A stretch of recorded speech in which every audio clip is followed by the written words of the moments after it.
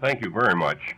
We are here to bring you the story behind the music you love and to introduce you to the men who make that music at Orchestra Hall. You'll also get to hear an informal and easy-to-understand discussion of music and its interesting personalities. And what's more, you, listening right now, have an opportunity to win 2 main-floor tickets for a concert by the Chicago Symphony Orchestra. And today, let's open your symphony scrapbook to the pages devoted to that genial but tricky instrument, the French horn. And we have with us Mr. Arthur Goldstein, member of the horn section of the Chicago Symphony Orchestra, to tell us about this important instrument. Mr. Goldstein, I'm sure our listeners would like to have you identify for them the selection you played at the beginning of this program, and perhaps play some more from it. That was the hornpipe from the suite Much Ado About Nothing by Korngold.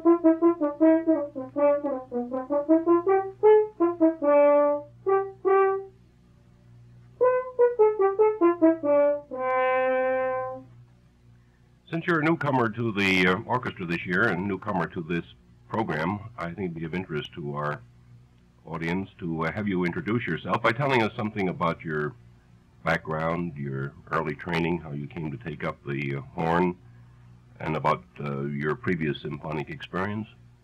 Well, originally I played trumpet. At the same time, I had a brother who was playing clarinet.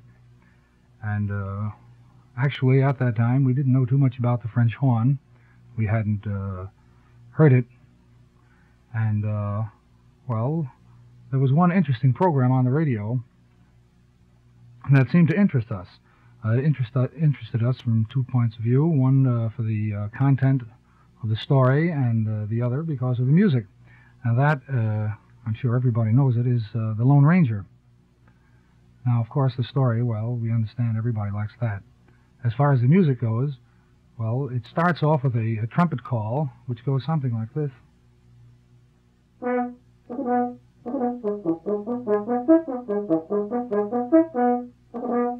So on. Well, about a few measures after the trumpet starts, 2 French horns come in. And for quite a while, we wondered what instrument that was, until somebody explained it to us. And, of course, we were quite fascinated with the sound of the instrument. The horns play this part.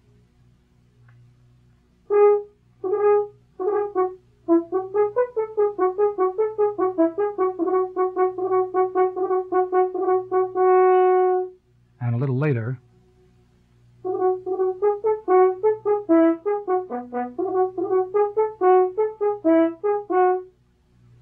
well, this seemed to convert us, and we started to study horn. And I studied with Mr. Joseph Franzel, who's now in New York, following which I went into the Army, and afterwards went to the New England Conservatory of Music, where I studied horn with Mr. Willem Falconer. First horn player of the Boston Symphony. That's right. And, well, while I was in Boston, I played in various places around town, such as the Pops and the New England Woodwind Quintet, and did various Broadway stage shows. And afterwards, when I graduated, I went to Buffalo, where I spent 2 years with Steinberg.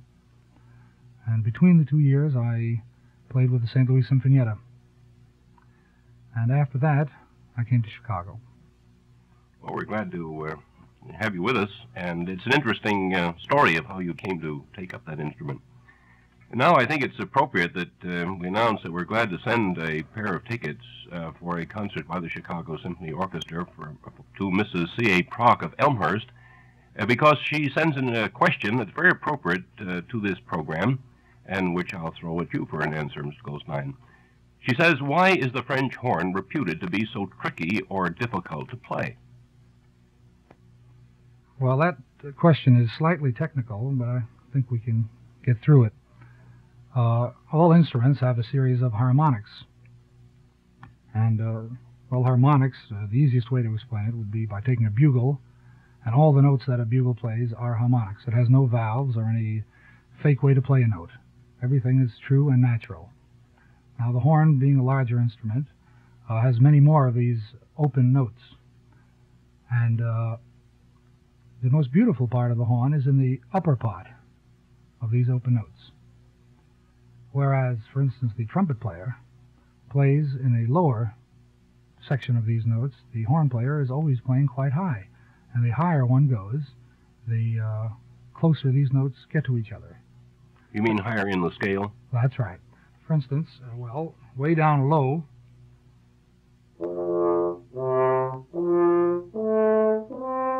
you see those notes are spaced quite far apart. As you go higher, however, you can get the notes very close until finally you just can't tell the difference between one note and the next.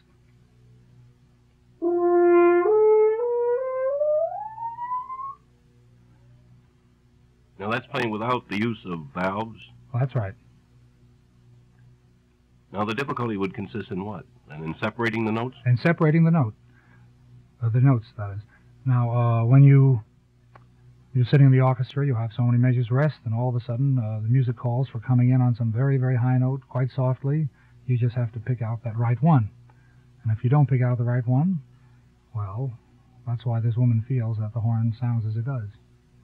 Well, I remember reading about someone saying of the horn that you have to humor it in the weak spots. But I judge then that there are quite a few weak spots? Oh, yes. Well, I judge then that you would say that the improvements that have been made on the horn through the crooks and lately the valves have improved the horn, but by no means improved the lot of the horn player? Well, no, it has made it considerably easier, but it's still quite difficult. Is such a thing as a trill a very difficult thing to play on the horn? Yes. There are several types of trills. Inasmuch as we have valves now, it's quite possible to trill with valves. I wonder if you could give us an illustration of that. Take two notes that are very closely together.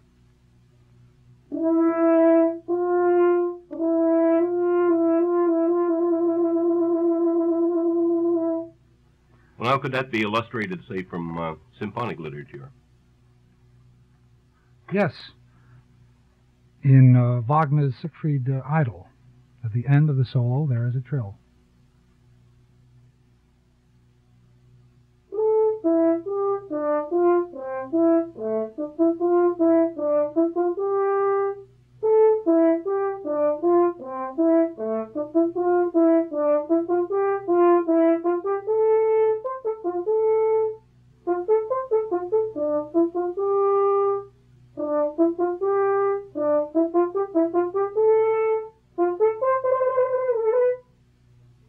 Now that sounds like it ends quite abruptly. However, the orchestra does come in and resolves that trill. Or saves the situation? Yes. Now, the horn players, I know, look upon themselves as a very close-knit team. I read an article recently on the horns in the symphony orchestra pointing out that you really have a basic quartet. And sometimes you have 6 horns. Some orchestras, I know the Boston Symphony always has had 8. Now, is that a sort of a relief team? Is there a difference between the offensive and the defensive horn teams? Well, actually, the Boston Symphony, I believe, had 9 at one time. And they had 2 quartets. Inasmuch as when the orchestra would put on a heavy program and the horn players would get tired, they might split the concert up and have one team come in first half and the other team come in for the second half. and this proved fairly successful. Now, in Chicago, we have 6. Now, how are those divided? Well, you have your regular 4, and on various pieces where you have to give relief. Relief is given to the first horn and the third horn, where the relief is most needed, inasmuch as the high parts, and those are the men that get a bit more tired. Of course, there are some pieces of music that are written for 6 horns, and of course there's no question there. I was very much interested in running across a couple of books that you wrote. Was that fairly recently, on the certain complete methods for horns and woodwinds that have a distinctly humorous twist? I was wondering if you could tell us something about those. Well, they were written while I was at school. The people I lived with, other students, we had been compiling a lot of jokes and comical bits about the difficulties of playing horn and other instruments. And well, I finally got courage enough to invest a little money and have it printed, and it seemed to have turned out quite well. Well, they're very interesting. Are they have they just been privately circulated or publicly? Well, they've been privately circulated. However, it has been quite successful, in as much as it's been not only all over the United States, but it has gone to foreign countries also. I think it's rather, the illustrations are particularly interesting. You take on various disguises in these photographs. Well, I did grow a beard for one of the pictures. I think anyone interested in horn or woodwind playing would be interested in looking through those 2 booklets. The horn, we know, is a fairly familiar instrument to concert goers, and I have a feeling that Tchaikovsky must be a favorite composer of horn players. Is that so? Yes, I believe that he played horn at one time himself. And I think it'd be appropriate if we could have something from Tchaikovsky. I'll play the introduction to Symphony No. 4.